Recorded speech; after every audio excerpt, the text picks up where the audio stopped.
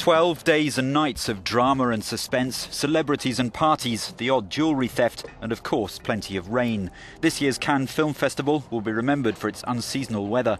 Above all, though, there were the films about love and sex, violence, family breakup. Euronews has been seeking out the opinions of some of those covering the event. This Hungarian journalist says there were some great directors among the final choice with some great scenes. They're scenes which have shown some very interesting themes, notably homosexuality. This year's festival lived up to all expectations. It was an audacious festival. We discovered new names. And, as almost always, sex and violence characterised the official selection of films.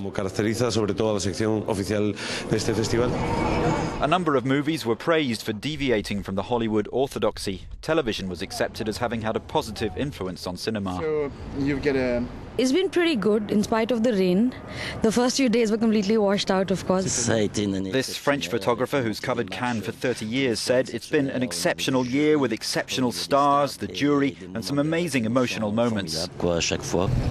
While the public's attention remained fixed on the stars and the films, behind the scenes, industry professionals did thousands of business deals. They'll all be back next year.